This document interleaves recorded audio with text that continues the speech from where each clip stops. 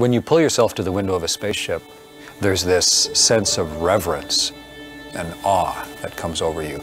You can suddenly see thousands and thousands of kilometers of the Earth, and it's laid out in complete honesty. As a kid, there's no greater friend, I think, than nature.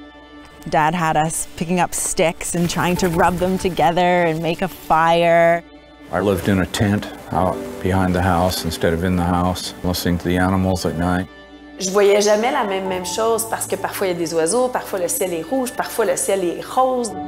There's a very intimate relationship that happens between humans and the planet.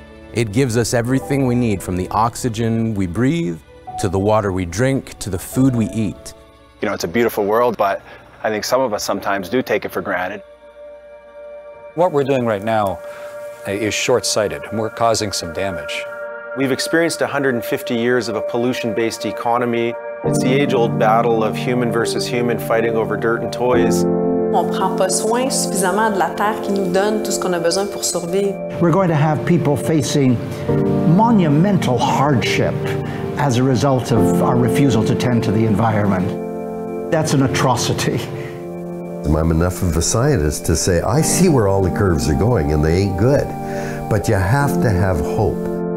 If you read the news, you might think that it's all hopeless, but the minute you go outside of your own door, you'll realize that there's tons of hope out there and there's tons of people who are trying to make it happen. I think there's a tipping point happening now. We all have a responsibility to put our paddle in the water and help us navigate this modern chapter of our history. And talk to the 8-year-olds and the 9-year-olds and see the light that's burning in their eyes and the things that they hope from life and how we're enabling them to do things that were impossible for us just one generation ago. When you see that, when you see someone that's doing everything they can to protect a place they love, it creates a ripple effect. Love is the answer. Everybody has love in them. Every generation has always thought that the sky was falling. And yet, here we are. Il faut absolument agir rapidement. You know, on a team, there's a lot of different roles, but the ultimate thing is you want to win together. Why are we on the planet? Why are we on this earth, if not to ameliorate the human condition? So we need farmers, and we need garage mechanics, artists and writers and teachers and doctors and lawyers, everybody. The writing is all around us. We only have to open up our own hearts and minds. The world is ancient.